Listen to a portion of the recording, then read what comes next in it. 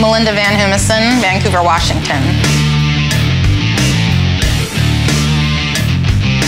I'm really excited that there's a big Buck Hunter Ladies Championship. It's exciting to get more ladies involved.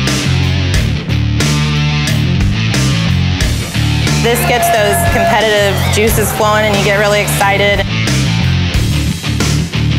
I don't come just to play, I really do come to win. My strategy is not choke. Sometimes I have big buck Tourette's and I get kind of crazy with my language, so I try to rein that in and just focus it on beating everybody. The men need to know that although we may be ladies and we look cute, we still can bring it, and they better watch out for us ladies. For the prize money that I'm going to win, I have a 7-year-old son at home, so we're going to buy one for our house so he can play too, because he can't play at the bar, obviously.